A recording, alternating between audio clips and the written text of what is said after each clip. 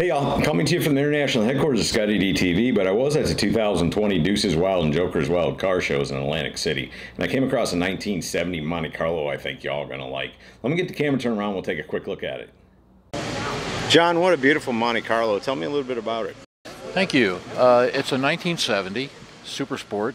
They made about 3,800 of them in 70, and we got it to be a driver. But all of a sudden, there was a whole lot of provenance that came along with it, and step by step, we took it to this level. I got you. So once you found out what you actually had, then it became more important to preserve it or restore it. Well, it did. I'm a historian and genealogist, and I just I wanted to preserve it. So this was like finding some Egyptian claim or something, right? But in car form. Well, that's exactly right. It was a garage find. Although I found it online, Hemmings, it was always garaged, and that's how we found it.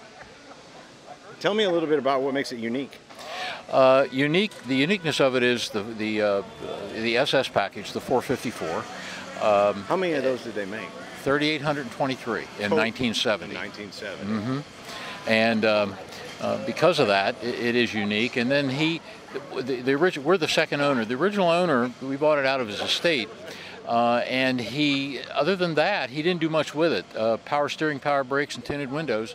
I mean, the thing has a basic AM radio. It doesn't have any of the flowers and bells and whistles. So it wouldn't have been a loaded car? No, not at all, not at all. And it's an automatic. Did they come in manual? Not the 454. I understand the 402 did, okay. But not the 454. From what I understand, they all came with a three-speed automatic, which is a turbo 400, right. And it's got the 12-bolt rear. From the factory? Yes, from the factory to be able to handle that power. And I don't remember seeing a lot of them in that color. No, you don't, and you also don't see them without the vinyl roof. Right, right. But it's a little bit of an unusual color, and not being a green guy, I was a little concerned as we went along. And about 6 months before the process was over and we had paint on it, I just grew to love it. But there was really nothing you could do. It had to go back to the color it was born. It's the GM code 45/45, and that's what we stuck with. Everything on this car is as it came from the factory. And Dink over at Superior, he just nailed it, right? Did an amazing job. Eddie's so great to work with. I did he let me do some work on the car, which helps me be invested in the car personally, and I enjoyed it. Right on. No, it turned out beautiful, brother. Thanks so much for giving me some time today. Thank you. Appreciate it. Sometimes you run out of audio before you run out of video.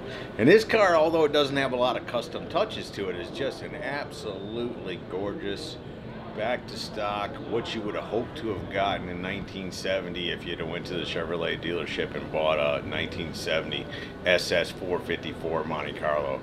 Now I know Eddie over there at Superior Auto Works, and he takes great lengths and pains to make sure that these cars, the chalk marks are right, the clips were right. Everything about this car was as right as it could have been for 1970 Chevrolet. One of the things that John didn't mention too was the suspension is a G67 automatic level control system. So I'm not sure what's going on there, but that sounds awful special. And also it had a Z20 Monte Carlo SS package. I've never heard it called that. But what an awesome restoration. You know, this car was just, I mean, it was never ever this nice. But this is what you dream of if you're into Monte Carlo SS's. And look at that, Chevy orange. I mean, that just never goes out of style, and it's never not cool. We painted the engine block of the SSUV Chevy orange. That makes me smile every time I open the hood. And again, Eddie did just a gorgeous job up underneath here of taking it back to, you know, what it would have looked like in 1970, just a whole lot nicer than that. The paint too, obviously they used a 1970 color, but they didn't use 1970 products. They've used a two-stage environmentally friendly paint process on it this time. And I like how they took the wheels off of one side and left them on the other so you can see all of that. Just a gorgeous car, awesome display, both client, of course you want to see the window sticker, right? That's always cool to look at, see what these things cost and how they listed stuff. The client and the builder had the same vision, and they worked together to make it happen. So kudos to them. I think it really turned out great. And of course, the Deuce's Wild Car Show in Atlantic City had a ton of really nice stuff there. If you're in the area, you've never been, you got to get out to this event. It's a big event, car auction, 2 car shows, just a lot of fun. A great way to spend the weekend for sure.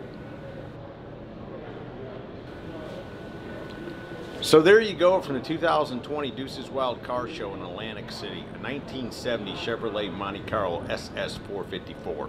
Hope you all have enjoyed it. See ya! Hey y'all, make sure you subscribe to this channel and visit ScottieDTV.com for an easy way to search the hundreds of videos I have posted. Either click the link in the description or the one at the end of this video.